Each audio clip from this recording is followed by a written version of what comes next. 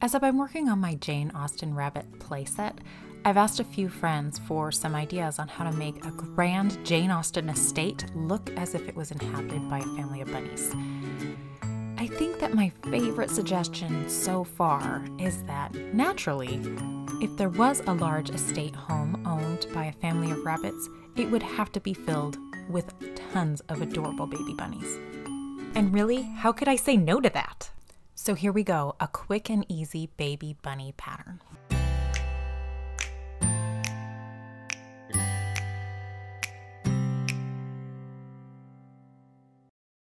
From the very beginning, I knew that I wanted this pattern to be able to do a bit of double duty. Obviously, I wanted to use it for my Jane Austen playset, but I also wanted it to be about the right size to fit inside a plastic Easter egg so that people could make this little bunny and use it as a gift in the springtime. So I started with the dimensions that I wanted, and I actually played with quite a few different shapes. What I did know starting out is that I wanted to design it to be made out of wool felt.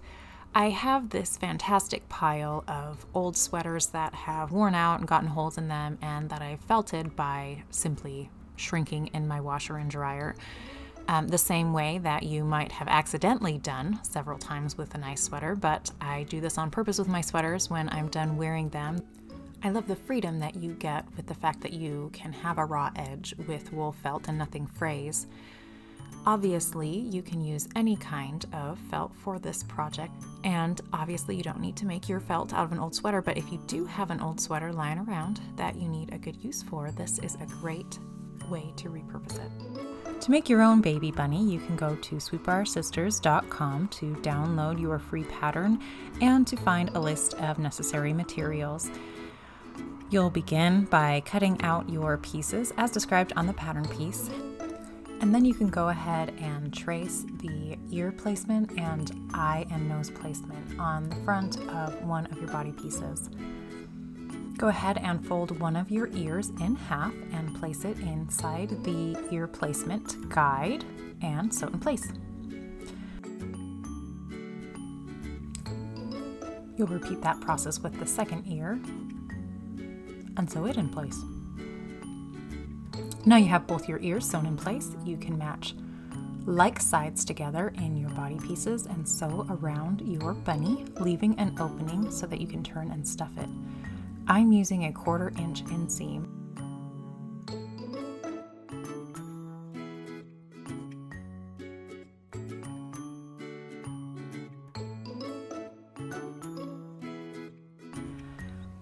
I'm going ahead and clipping the curves.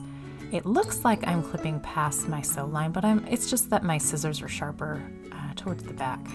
And once you've trimmed those corners, you can turn your bunny right side out. I like to use my hemostats for this part, though it's not necessary to have them. It just makes it a little bit easier to turn this little piece. And then I like to use my chopstick to make sure that all of the nice little curves poke out just the way that they're supposed to before you stuff it. Once my bunny is all stuffed, I'll take a needle and 2 strands of embroidery floss. Once my embroidery floss has a knot at the end, I can go in through the opening at the bottom and bring it up at the line where I traced the eye to be. I'm using a satin stitch to sew on the eyes, and I'll use 2 little tiny straight stitches for the nose.